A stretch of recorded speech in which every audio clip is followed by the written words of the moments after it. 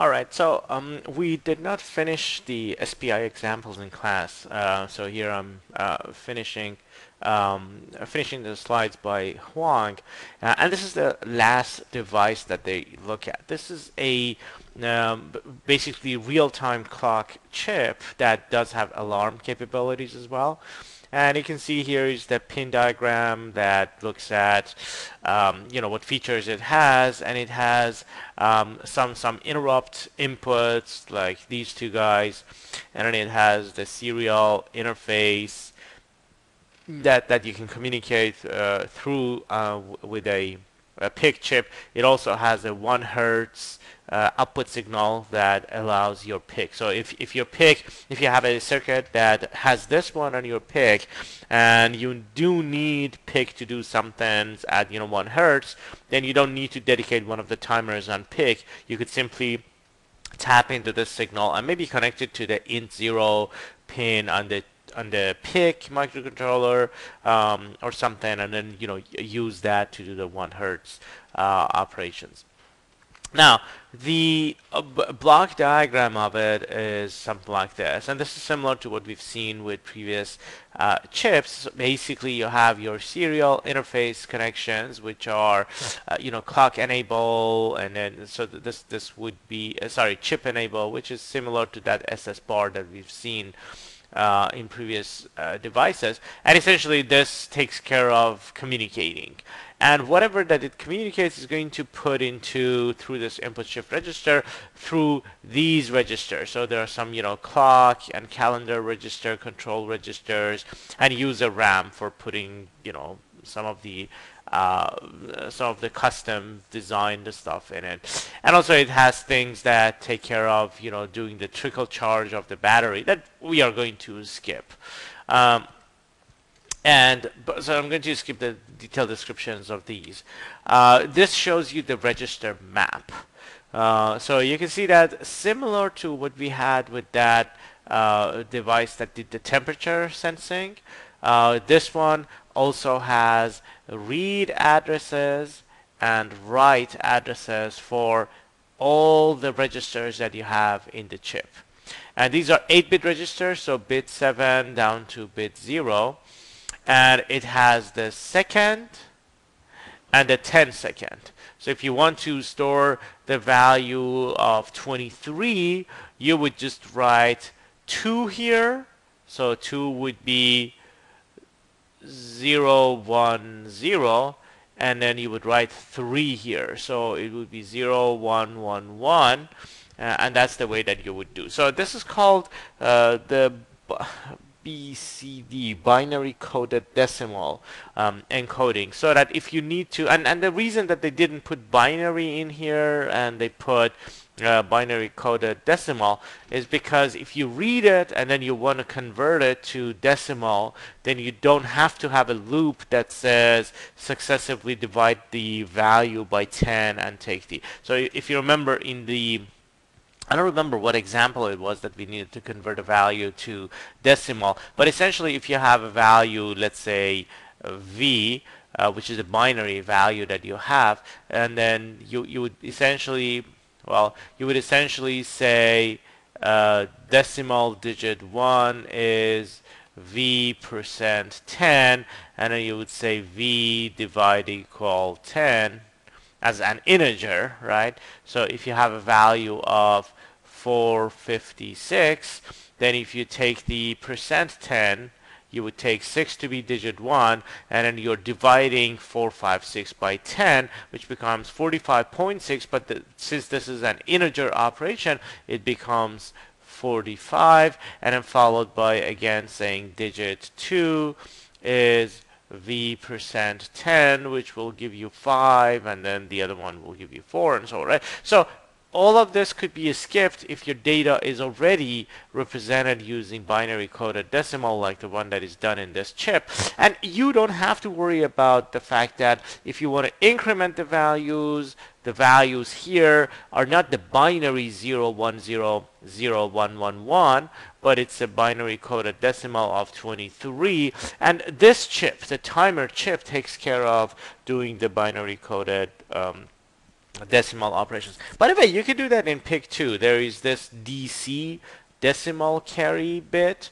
So the hardware automatically does detect things like if you're adding, if you're incrementing, for example, 29, which is binary coded decimal, if 9 increments to A, then the BCD operation would tell you, and then there is the BCD adjust operation that changes to A into 30.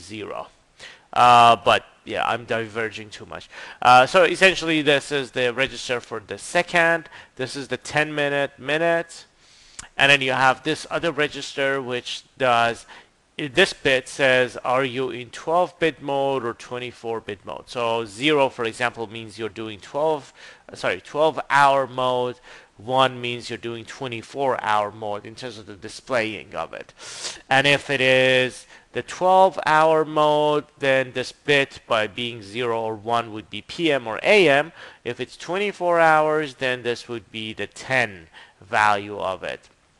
And this would be the 10 hour. This is the hours.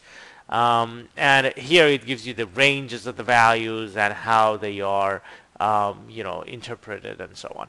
And then you have the day meaning the day of the week. So it has 3 bits for the 7 days of the week. And then it has the date, like the 4th of July, right? So the 4 value would be here. This is the month and 10 months, year and 10 year. And so this would be the time. This would be the current time that you have. And then you have an alarm 0, which has exactly the same set of fields for it, and except for the date, right? So you would say every Monday, give me an alarm at time X, this hour, minute, and so on. And then they have alarm 1 that has that one too.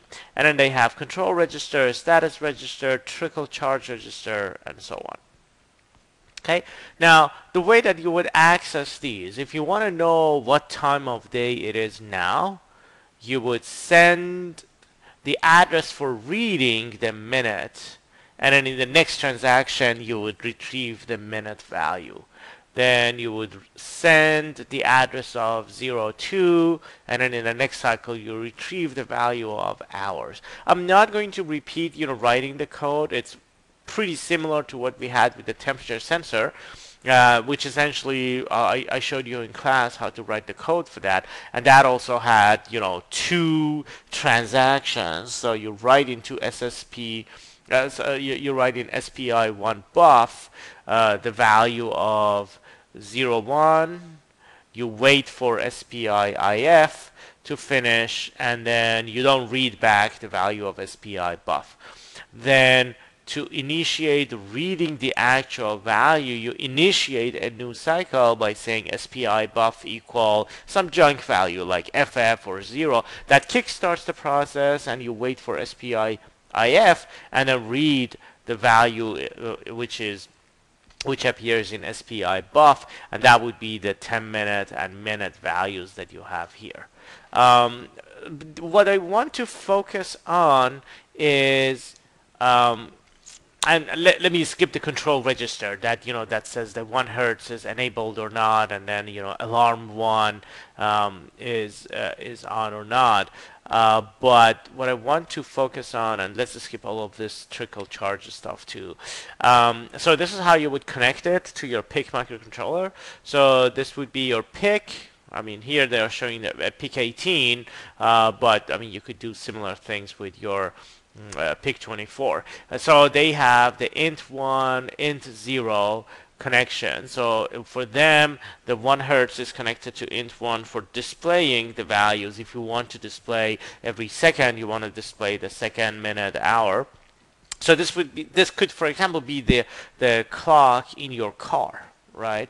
In your car, you don't have milliseconds shown. You only have seconds, and you only need to update it every second.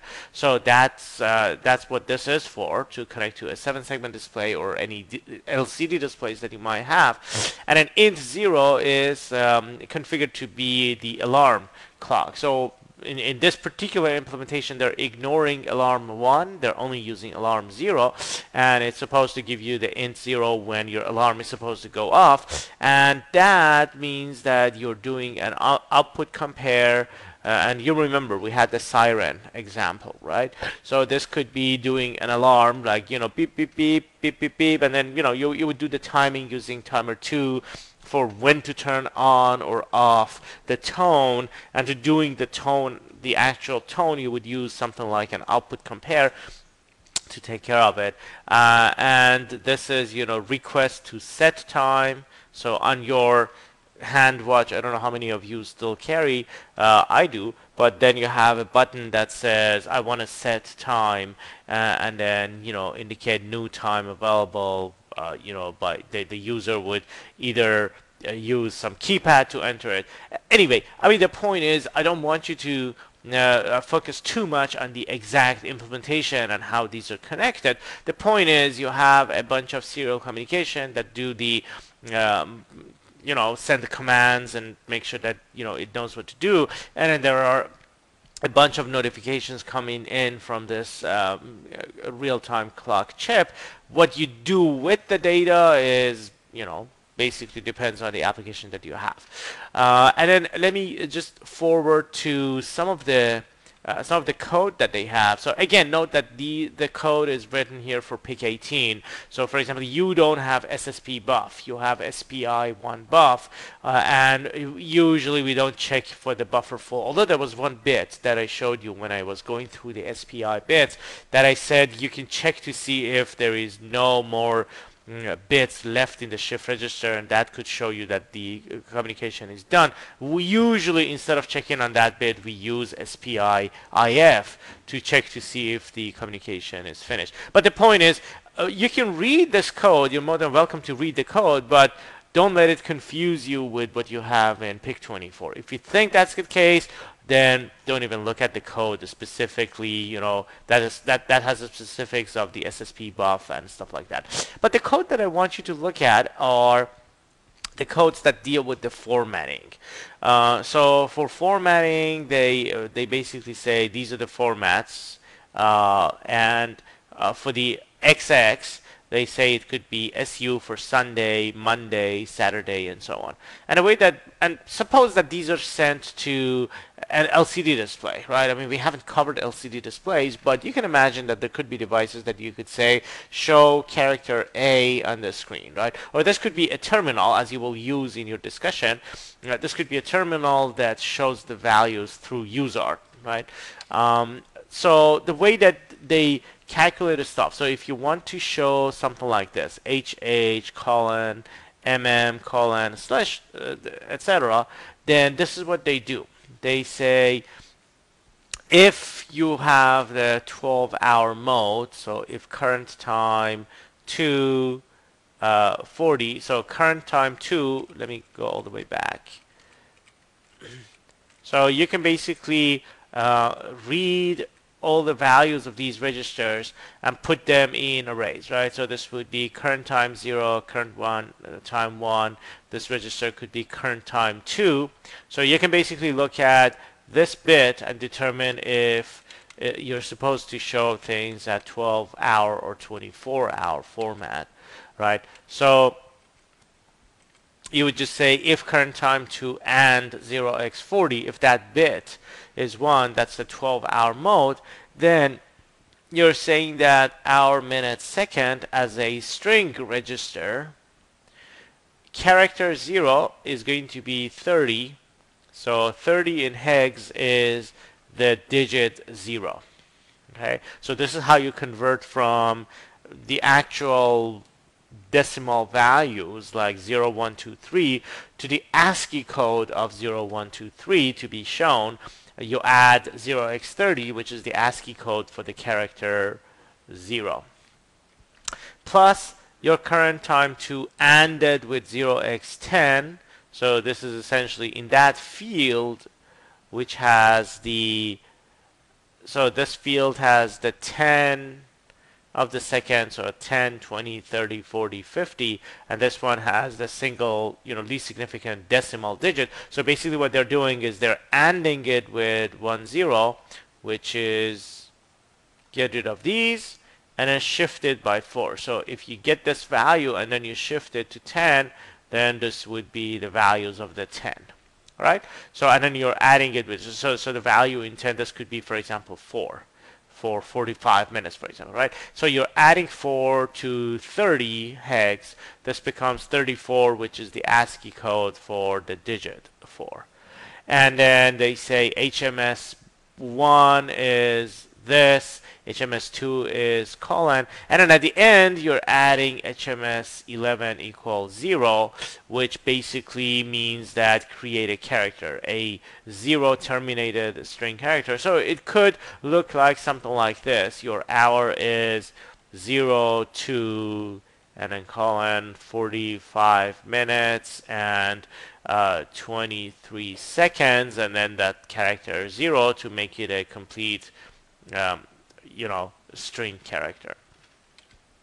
And then, but when you want to show the day of the week, then you have DMY, which is could be a string of length 3 for just showing Sunday, Monday. Could be much longer. Could be showing, for example, Sunday, 06/23/14, something like this, right? So for setting these two, they're saying if the value of that day of week is 1, then put SU as the first two characters of it, otherwise do Monday, Tuesday, and so on. So a lot of code that has to be written to do the formatting, but that it's not going to take long for Pig to go through this, and you have to go through this exercise. Of course, you can use table lookup as well, as we did with the 7-segment display in the lab and discussions, but this would be this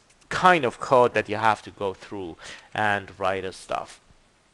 All right, let me stop here. I think it should be clear by reading, going through this kind of code that would help you do some of the coding, and this would be it for the SPI stuff. Thank you.